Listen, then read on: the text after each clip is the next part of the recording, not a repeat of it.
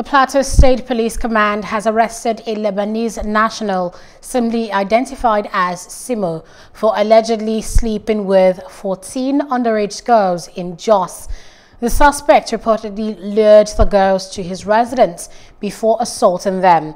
Police say the Lebanese was apprehended after the family of an 11-year-old girl filed a complaint that he molested her. 7 of the victims are believed to be pregnant. The case has been transferred to the State Criminal Investigation Department for investigation. Hello, hope you enjoyed the news. Please do subscribe to